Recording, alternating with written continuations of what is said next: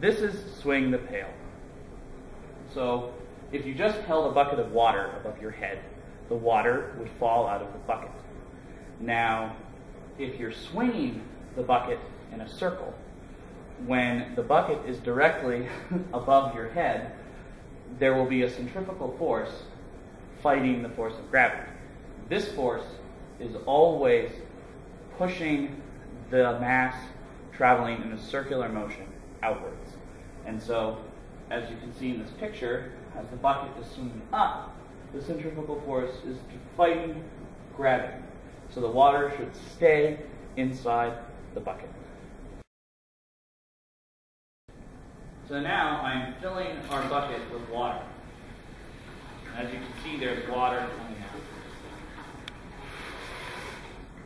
Now I will begin to swing the bucket over my head, and hopefully I won't get soaked.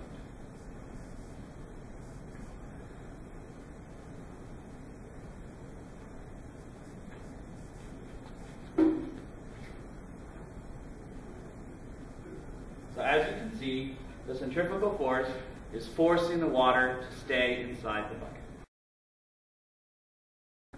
So now we have a little bit more of a difficult situation. Now the centrifugal force will be responsible for holding both the cup and the water inside the cup down to the plate. Hopefully this goes well.